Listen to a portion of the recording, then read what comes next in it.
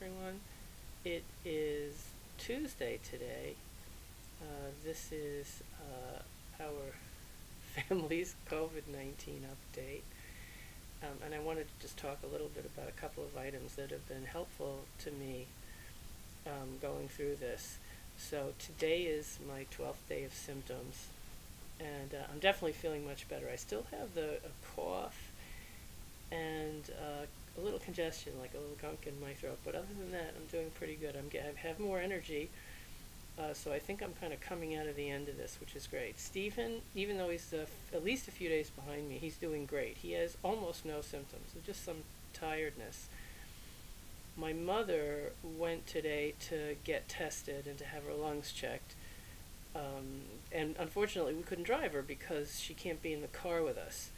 So she took her time and she walked, which is good that it's not that far. I mean, it was a bit of a schlep. It was not easy for her, but so she'll get her test results in a couple of days. Her lung function is fine. They checked a bunch of things. Her oxygen level is fine. So we're going to be waiting for those results in the next couple of days. So I got up this morning feeling pretty good. I'm not even wearing my hat, so I'm not as cold. You can see I'm a little warmer. I have because I tend to run warm. I have a tank top on, my sweatshirt behind me in case I need it. And I managed to scratch my face. There's a little Band-Aid there. I don't even know how I did that. I just did it with something. So other than that, I even managed to put some eyebrows on. They look terrible because my regular eyebrow kit, one of the cats hauled it off, and I don't know where it is right now, so hopefully it'll show up like it usually does. It's a nice brush, but I use my backup. It doesn't work as well, but I thought, well, might make myself a little presentable here. So I wanted to just share a couple of things I thought might be helpful to have on hand. So my friend Ethan suggested that I get this fingertip pulse oximeter. And so I got this from Amazon. So this is a little thing you clip on your fingertip. I'm sure you've had it done in the hospital or at the doctor. And it measures the amount of oxygen in your blood. So it measures the amount of oxygen actually in your hemoglobin, in your it's your arterial blood that it's looking at. And so if you were to have some problems, your medical facility might give you one, but it's not a bad thing to have. I mean, they can be pricey, but I got one on Amazon for like $25, and I thought it would be worth it to have it, and just to set my mind at ease. So the way they work is that they see if I can. I'm using a webcam, so it's kind of hard to. So I'm not going to be holding this in the right position, but the way it works is that you open it. You put your finger in, and it goes in about halfway, so it's kind of like this, and then you push a button. You turn it on, and it goes like yay. So what happens is it'll give you a number, and you can see my number is 96, 95 and above is normal,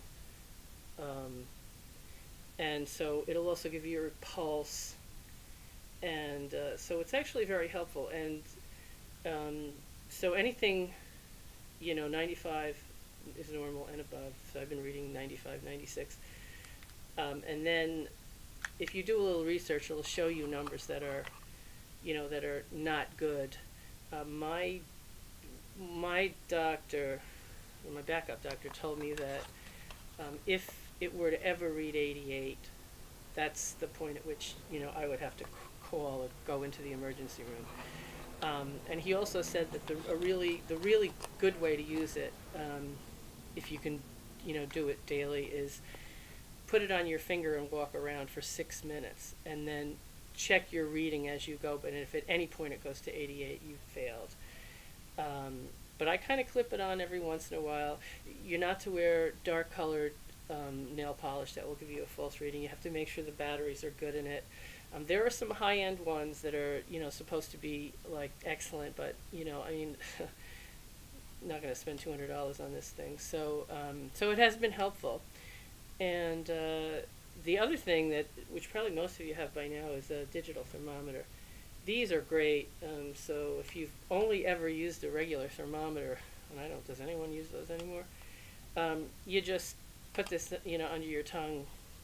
You close your mouth and it'll beep a few times very quickly and give you a very, an accurate reading.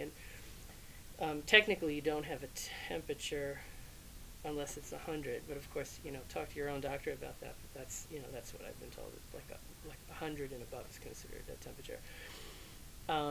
Yeah. So these two things have been great. Have been a great help. And I think, given that COVID is running rampant, I think it's worth it to have, to have these things around, hanging around, just in case you need them, because they could be very helpful. And they're not expensive. Yeah. So other than that, I think we're all doing pretty good. We're just hoping my mom doesn't have COVID. And it's been a very interesting holiday season. I mean, everything like food-wise, it's just totally gone south. We're German, and so we celebrate Christmas Eve, and we always have a certain kinds of things that we order from a place called Stiegelmeyer. It's like different German sausages and things for that evening. And we kind of screwed up, and we didn't check their delivery, their shipping deadline, and it's always around the 12th or the 13th of December. Well, of course, because of COVID and all the craziness, it was a week early and we missed it. So that means we aren't getting the stuff that we really wanted, especially me, because the things that I like head cheese and things in aspic and things like that. This is the only company in the United States that makes certain German things that I grew up with. And they're easier to get in Germany, but here. So I called them and I said, couldn't you please hook us up? And they said, no, we're sorry. Our people are working day and night just to fill the orders we have. So okay, so I found another place in New Jersey called Fabco. I'd never ordered from them before. They had a few things that looked interesting, especially for Steve and my mom. I mean, they're very fond of liverwurst and things like that. And they even had blood and tongue. In German, it's Blutwurst. Zungenwurst means tongue sausage, and they had a little bit of head cheese, but they didn't have this. It's like didn't have exactly the things that we wanted, but they had a few decent things. So I ordered that, and now $136 later, didn't that get stuck in New Jersey because of the big snowstorm?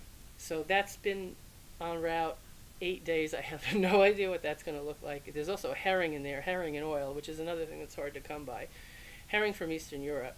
The only herring, Matjes herring, that you can buy, if you can find it, often is in a dill sauce, and it's a little sweet. And Germans don't eat a lot of dill with their herring, so we want it just plain. So I did find that, but it's like I have a feeling this box is going to come today, so I'm going to have to throw everything out, which will be terrible. So we're thinking about how lame Christmas Eve is going to be, though. We're alive and we're doing well, so all things being equal, it's just one of these things where, what else could possibly go wrong? So hopefully your holiday food plans are going a little bit better. We are very lucky in that friends of ours, Ethan and John, are going to drop off Christmas dinner for us, which is wonderful because no way we could have done any cooking. So we'll have a nice Christmas Day dinner. Anyway, sorry to go on and on, but I just wanted to touch base with you, and I hope you all have a wonderful holiday. I'll give you another update in the next couple of days, but please hang in there, and again, please stay safe, and think about picking up a pulse oximeter, and definitely make sure you have a working digital thermometer. Even if you have one, check to make sure that the batteries are still good, because you just don't want to be screwing around with that in an emergency. So, okay, everyone, you take care.